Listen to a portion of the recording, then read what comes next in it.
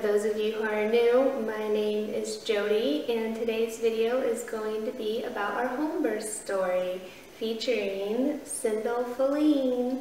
She is here just all relaxed and napping away. Her father Micah and brother Lucas are off running some work errands together, and so we decided that this would be the best time to film this story for you guys.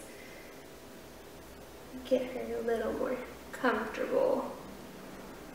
Yeah, you're so relaxed in this blankie. There we go. So she is officially 6 days old today, and the last 6 days we have just been enjoying her. Lucas is adjusting excellent and recovering and getting on to our new schedule with her. It is so much fun. We are loving it. So to start our story, sometime after 5 a.m. on the 15th, I woke up to a contraction and decided to start timing them. I had done a lot of resting and walking the couple days prior. I think the 14th we didn't vlog, but the 13th we did. And so we were really just trying to enjoy our time with Lucas. And I had some contractions that day that seemed like they were the type of contractions that needed to get labor going. They were just really sporadic and far apart and nothing consistent. So these ones that I woke up to definitely seemed like they were consistent, because I had at least 4 or 5 that were 10 minutes apart. So sometime a little bit after 6, that's when Micah decided to go ahead and wake Lucas and take him to his cousin's, and I messaged our midwife to let her know that they were about 10 minutes apart. So after checking in with her, I decided to take a shower really quick before Micah got back, get a little relaxed, make sure that it didn't stop the contractions, because sometimes taking a shower or doing movement can throw their timing off. So they still were timed at that point, and we did have Lucas at home, so we kind of knew what we needed to do to prepare for her arrival, and I planned on helping Micah with that the same way I did for Lucas, for baby girl, obviously. And when he got back, I was just having a hard time even kind of getting my hair brushed at that point. They were hitting me pretty hard, and in between I was nauseous. So I did have all intentions to vlog what was going on and share, our birth story that way, but everything was pretty intense and I just wanted to rest in between the contractions. So sometime, I think into the 7 o'clock hour, maybe around 7:30ish, I was starting to actually fall asleep between the contractions. Then around 8, I think Micah says to me, "Your contractions seem kind of close together. How far apart are they now?" And I told him I haven't been timing them, I'm falling asleep. Can you maybe time some of them for me? And the midwife had told me in her messages that we had kind of exchanged leading up to this, that she was still planning on taking her kids to school at 8, and that was about a half hour away from where we lived. And there was a little bit of miscommunication there, and partly on maybe my fault and just assuming that she would be dropping them off at 8, possibly not leaving her home at 8. The contractions that Micah timed at that point were, he got one at 5 and then one at 3.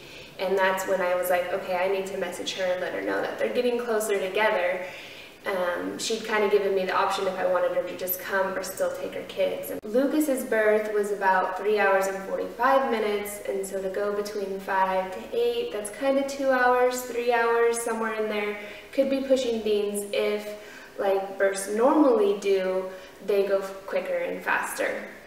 But I was confident in that I would let her know if things needed to change, but when you're kind of hitting 8:10, she was on the road at that point, and there was no turning around. So shortly after that, I think kind of pushing more 8:20, 8:30, I was starting to feel like I needed to maybe push or go to the bathroom. I couldn't decipher, but I was afraid to go to the bathroom in case things started happening. So At that point, she was like, if you feel the need to push, you know, that's your body telling you what you need to do, go ahead and listen to it. And if Michael wants to call me, I can walk him through everything. And so I share that with Micah, and contractions kind of keep hitting me. I was really just nauseous and sweating and in pain at this point. So she sent us a message with what to do, you know, once the baby comes, with the pushing and all of that. And I kind of handed it to Micah. I couldn't read it to him. I was like, you just read this. And then I laid down on my side and was like, okay, yeah, this is time to start pushing. This is the type of pain. I know this, I recognize this. Granted, she is my 4th baby. So I wanted him to start holding my leg then. I gave birth to my 2 girls on my back, Lucas kind of on my knees, and her ended up on my side. And I have to say that was the absolute most ideal position to give birth in for me. And also, since I have had babies before, I kind of have an idea of what progressive pushing is and not progressive pushing. And I wasn't really communicating with Micah at this point, but he was still trying to read the message or respond to her, and I was like, you need to hold my leg again, put the phone down. So he kind of chucks it across the room, and at that point we really just kind of got into the pushing rhythm of hold my leg, okay, don't hold my leg, okay, now you need to hold it again. And I knew she was like 15 minutes away, and that I could just kind of do some little pushes that would buy us time. And then when she got here, I'd start pushing harder. So the second she stepped foot into our door, I started giving it my all. And this is one thing that I kind of wish I had maybe relayed to Micah, because I think he was getting a little nervous, was that one, my water hadn't broke, so I wasn't that concerned, and once my water did break, that's when I'd probably want him picking up the phone, getting her on speaker if she wasn't here. And 2, I didn't really tell him, hey, I'm pushing, but I'm only pushing to buy us time. He just thought, this is really happening, I'm probably going to be delivering her, where did things go wrong? So I take the blame on that fall of just not saying, no, yeah, you should probably come. I truly thought we would be able to handle it. And plus, in my mind, I thought, you know what, if she does come and they're not quite here yet, we're going to handle it, we'll be fine. So she walks in the door and I start pushing. I think it was 8:55 at that point when I heard her footsteps, and by 9:17 she had arrived. Micah caught her, and it was over. It went actually extremely smooth, other than what Micah was probably nervous and the extreme pain I was in. I absolutely screamed at the top of my lungs with this one. With my other babies, I don't remember screaming like that. I don't even think I did. So it seemed a lot more painful. She was my biggest baby, but only by 3 more ounces. Adrian was 5 pounds, 15.5 ounces. Bridget was 6 pounds, 3 ounces. Lucas was 7 pounds, 1 ounce. And she was 7 pounds, 4 ounces. It's pretty exciting. She is here. That's really all there is to tell. Everything went smooth. It was so great having the midwives here, being at home. I don't think I can ever explain to anyone what it's like to have a home birth. For me, the biggest part is just getting to be right where you need to be, have your own things that you need to have afterwards, and not having an IV in my hand, because I do not do needles. And I've obviously can handle the pain of birth, even though this one was a little intense. But I also think that was also just because my body, your bodies have muscle memory, and it just, those, I think for things to progress in that short amount of time, they just really do end up that intense. So that's it.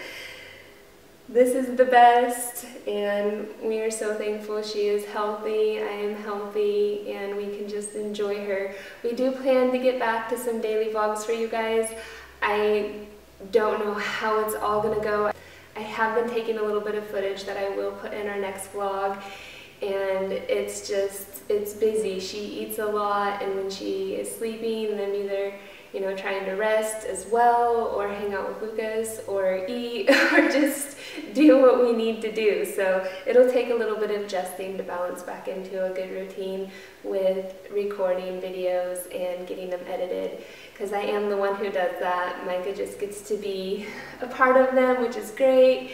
Today is not as nice out. Sorry, I keep getting distracted with all the rain. We had a beautiful day yesterday. The boys got to play outside together some, which was great for Lucas to get out of the house. Micah has taken time off to spend with us and help with the adjusting, and he is excellent, you guys. I can't tell you how thankful I am. He's the father of our 2 babies, and he does so great with them. We are well loved and cared for. We're going to keep enjoying this time and getting videos up for you when we can. Thank you so much for watching, and we'll see you later. Bye.